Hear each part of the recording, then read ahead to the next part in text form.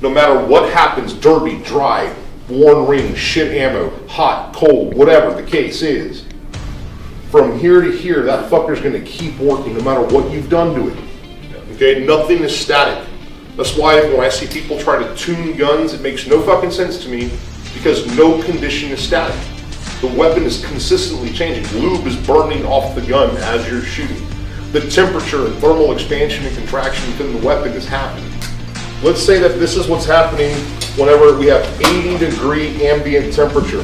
The weapon is lubed, the gas rings are new, we're using full pressure ammo, the weapon's clean. Now let's say that it is negative 20 degrees outside. That same M193 ammo probably started ejecting somewhere right here. Now the weapon is dry. It's ejecting somewhere right here. Now the gas rings are worn. Now it's ejecting somewhere right here. Now it's really fucking dirty. It's ejecting somewhere right here. Okay? And this is happening too for the weak shit. Okay? The carrier speed is changing due to the conditions. I do not believe in adjustable gas blocks and adjustable bolt carrier groups. I promise you, if you're ever looking for a solution to a problem, pick the mechanically simplest one.